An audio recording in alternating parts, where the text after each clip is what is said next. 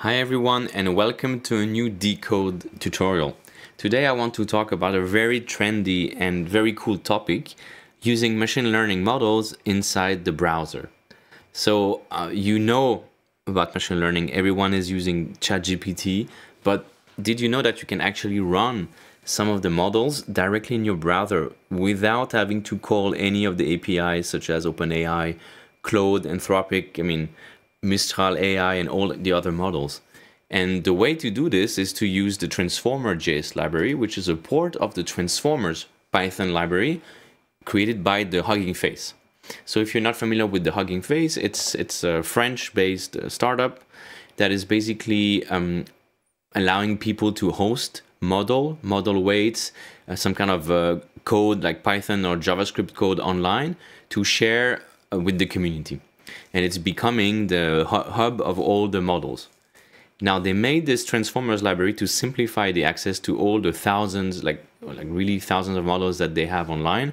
And the proof, if I go just here on models, you would see in all the different basically class or tasks that you can do with the models. And you have here like the top models. You see you have 7,000 and more models already uploaded. And so this Transformer.js library is a port of this Python library and using the Onyx framework, the runtime, to convert from the most likely the PyTorch model weights to the JavaScript part. And so it means that you can use actually your own models in a way and convert them and then use it on the web. And what I did here is to try to implement this library directly in Cables so that it's very easily accessible and it works well with our node-based workflow. So just to demonstrate the app today, we will actually use 3 different models. One will do the speech to text, so transcribing my voice. The second one will run some kind of a basic classification, like sentiment analysis, whether it's positive or negative. And the third one will use the text synthesis and basically recreate doing from text to speech. So let's see if it works. Hello, this is a test. I'm very happy today. And let's see. So we have the... Hello, this is a test. I'm very happy today. So the voice of that generated voice is a bit low energy, I would say, but it still works, right? It's green, meaning that it's supposed to be positive. So let's try to say something sad. Hello, I'm very sad today. Hello, I'm very sad today. So kind of works, right? And you have it's being red because it's negative. So this is what we have here. And so it doesn't seem like it, but we are actually using 3 different machine learning models with their weights directly inside of Cables without calling any other external API. So how can you get started to play with this? Let's try to break down the app and just start simply with one model, right? So I'm gonna go here on the side and explain all the steps. The first one is this guy here, which is a way to, if I click here, import module, it's an op that actually doesn't really exist in Cables, because if you're familiar with our previous video, you would know from the Cables tutorial, the whole lesson plan, that we have 3 videos on how to import external libraries to Cables.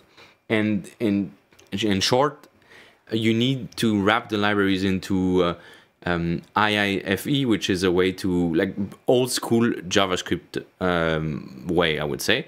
But now most of the new libraries use this module way, so which is a way to scope the code so that it doesn't really interfere with the whole window, and then you're not overriding some other code by just importing a library.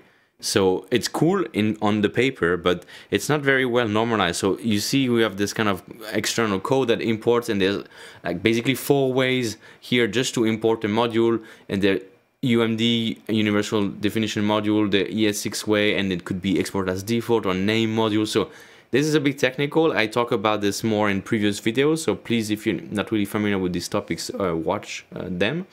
But what you have to know here, this is just a path to the library. And this library changes like very often, right? So it would be when you watch this video, please check if there's not a new preview, like better version, and try to host it on your cables asset and just put the path here. And then basically this is being aliased as the Transformers library, which is exactly what we want. And once we have imported the module, it tells you, okay, all right, I have the module, it exists. Now I can start to build the pipeline. And the pipeline is exactly matching what the library offers us. You have basically three things. The task. So as I said, this library has many different tasks that you can play with. So for instance here, like the sentiment analysis, and if you don't put any model, like if you don't put this model ID or path, it will basically use the default one, which may not, I mean, surely is not the best that you can use. But here you can specify the model ID. So this, if it's not local, it would actually be going online and downloading from the Hugging Face. If you have a local model ID, you could put here the URL and just check use local model, and it will import it. If you need any other options in addition to this, you can just plug them here. We will see that in a bit in the other model. But once you have the pipeline, then you get this pipeline object. And once it's loaded, you can run it using the Transformers run pipeline, which just requires the pipeline for sure. And you specify what kind of input you want here. So in our case, the first step is to transform the voice. And the input could be either a URL. So let's say I'm hosting a WAV file on the web, I could put it there. But here we are a bit smarter because we don't want to host anything. We just want to convert our voice from the microphone, use the audio recorder to create a WAV file, but we don't need to download it, right? We just need it to be hosted in the browser's memory, and it's use a data URL, which is how we host basically any file that you want to put in the web page. It's converted internally to this. It could be for audio, for videos, for images, and so forth. So here we convert basically our bytes into this kind of base64 string. So it's a string of bytes anyways.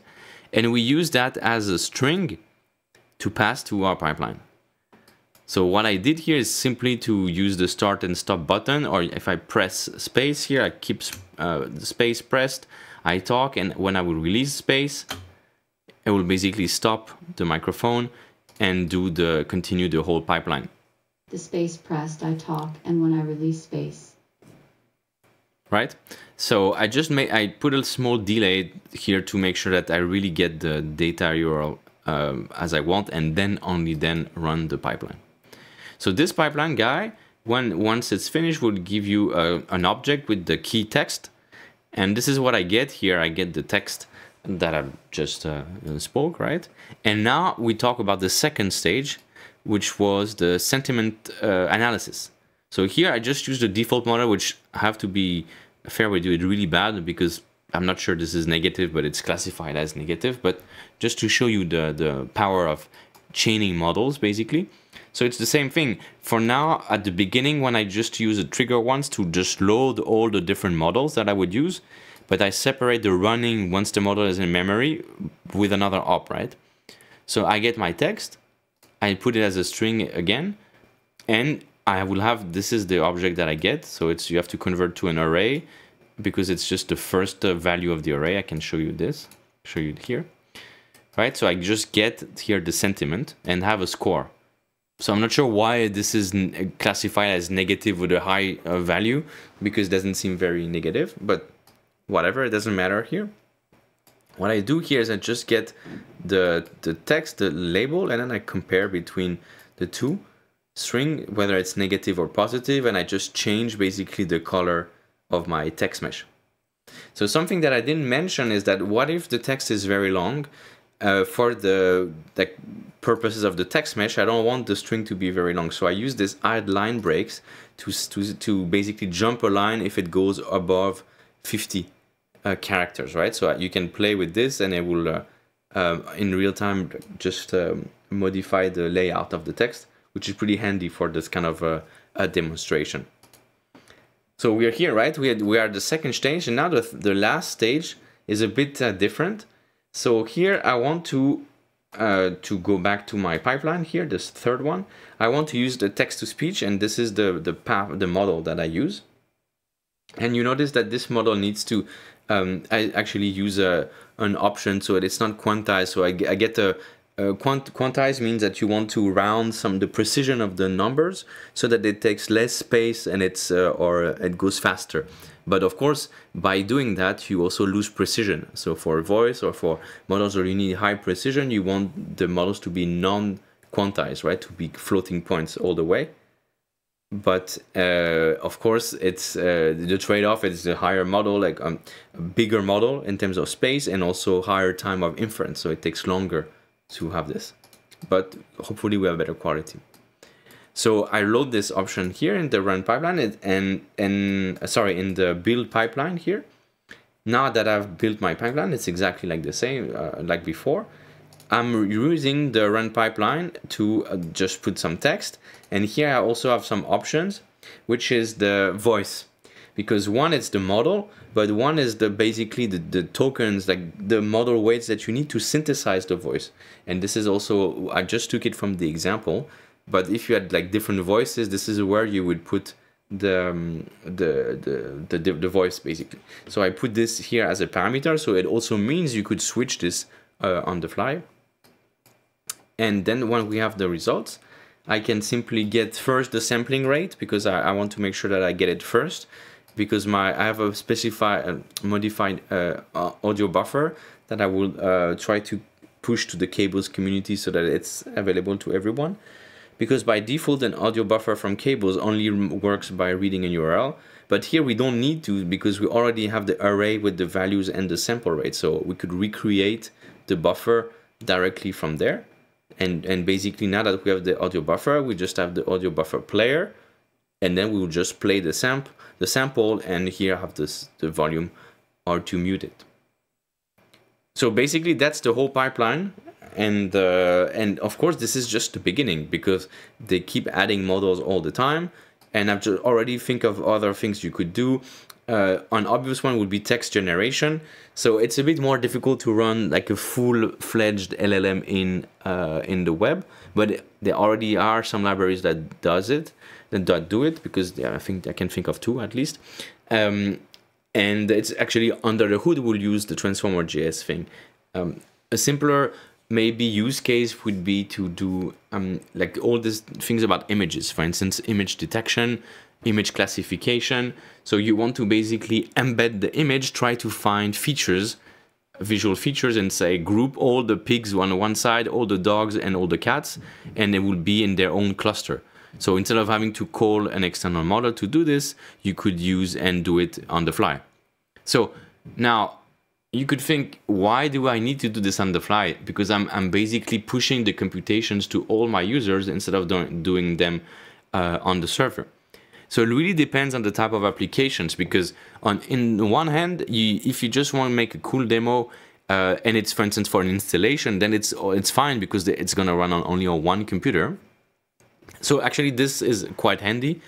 Now, if you want to have the data that you need to cluster, and you own the data and they're on your server, it doesn't really make sense to rerun the clustering a billion times if you have a billion users. At the same time, the cost of your computer of your server is going to be very low, because you're just basically serving files and you let the users use their own GPU to work. So there's also the trade-off here, but of course they need to download all the models. So if you need to make some special sauce of customized models and pipeline, in a way you are also revealing the source by pushing the code onto the user. So it's a trade-off, right? But if you want very private and guarantee your user that it's not gonna upload anything, then you can also run the code like this. So yeah, it's the beginning, right? Think of in the future where all the computers and all the phones will have dedicated AI chips built in. Then probably the OS itself would get some LLMs. I think Apple announced it already with Apple Intelligence, but all the computers will have this. And in a way, the web, there's some kind of standard going on called I think it's called the Web AI or Web LLM or something like this, so that you would have new APIs on the web to access the local language models that you would have on your computer. So maybe that this workflow for text generation at least would be obsolete in the future. But think of the Transformers library as a very a big repository of tasks, and you can see them here, right? Just to give you like an overview: question answering, summarization, text generation, translation, for instance. This is pretty cool. If you don't want to host 10 versions of your website, you could have the translation on the fly. Yeah, all the vision tasks, segmentation, depth estimation, which is pretty handy. It's like you create an image, for instance, with a stable diffusion or mid-journey, and then you want to estimate the depth to make in your cables patch. Actually, we did some experiments with this, but we were doing the experiments on the server, and we're not estimating the depth locally. So I think there's a ton of creative effects that you could do just by combining these models. And now we have a cool way of implementing this just in a few ops in cables. I hope that this video was informative and that you see the potential of using AI in a node-based manner here on cables, and that you're gonna create amazing experiences with this. If you do, please let me know in the comments or join our Discord and just chat with me or with us there. We'll be really happy to see what you came up with. So yeah, I'll see you in the next one. Bye.